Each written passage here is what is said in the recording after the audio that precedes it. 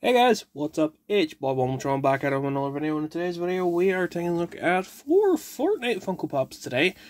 We are taking a look at the Scientist, Eternal Voyager, Meowscles, and Tntina. So, if you like this, hit like button, share, comment, and subscribe. Hit the notification bell so you guys know when I go live and when I upload, all that good stuff. And yeah, so before we properly start, I should probably readjust the camera just a smidgen so I have enough room to actually review. You know, I should have done this before we started.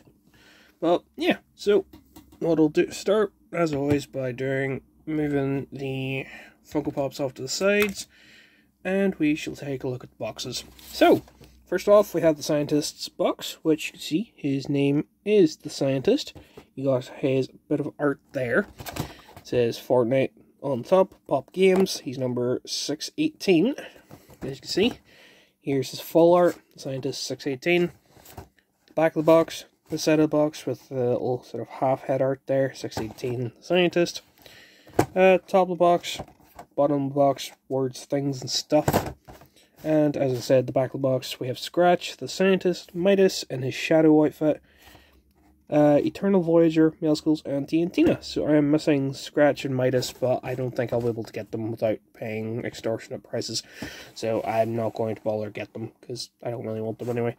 So, next up, we have Eternal Voyager, which you can see, comparing to the Scientists, it is a blue sort of outline box to match the pop a bit better, which, as I said, Eternal Voyager, he's like a little skeleton type man. His number is 638. Here's his full art side. Here's his half head side with the rest of the window. And here we have the back. Which, bringing this in, you can just see what the difference is, mainly the color. So, yeah, that's it for those. Then we have Meowscles, which his is in a purple, got a purple background to it. Which you can see Meowscles there. His name, his full art side, number 639.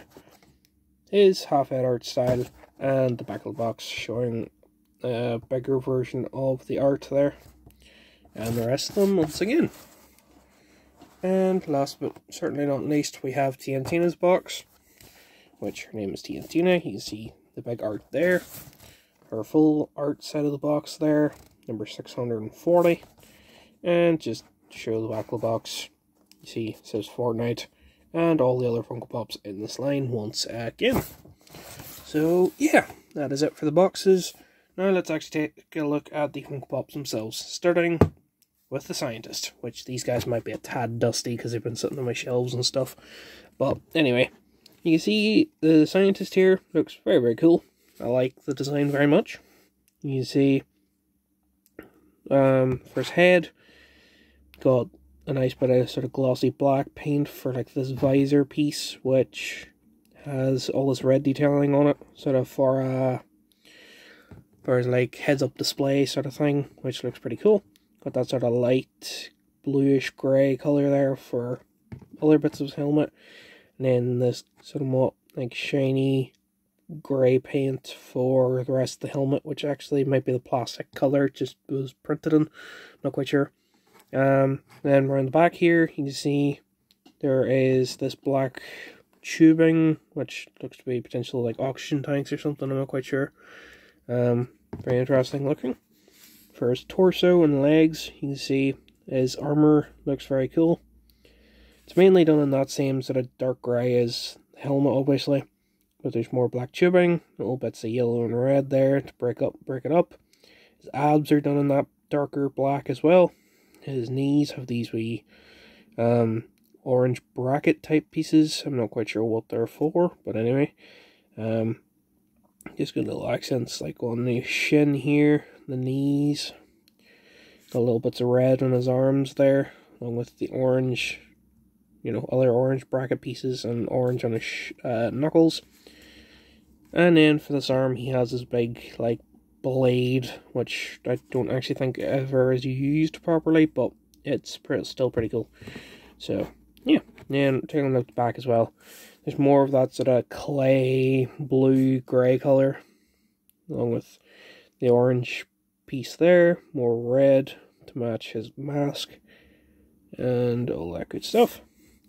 So yeah, that's it for Scientist. Let's take a look at Eternal Voyager next, which here we have the Eternal Voyager, which, as I said before, he is just like a skeleton guy on a spacesuit. Which, if we take a look at his head, got the big beady blue eyes with his sort of nose cavity there, which the design itself is very, very awesome. I do like it a lot.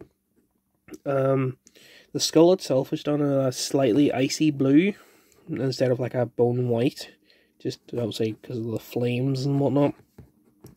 It's kind of got the canals on his head where his ears would be, and like the big flames making him look like some Ghost Rider type shit, or like Angel of Vengeance.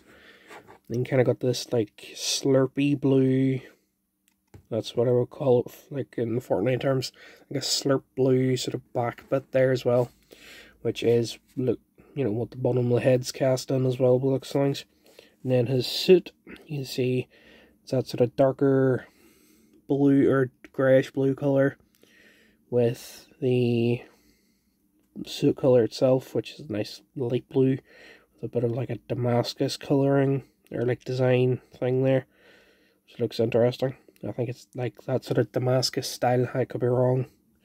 His arms, just a spacesuit with a tiny bit of blue there, tiny bit of blue on the other side, and the suit kind of just continues the whole way around for the front and the back.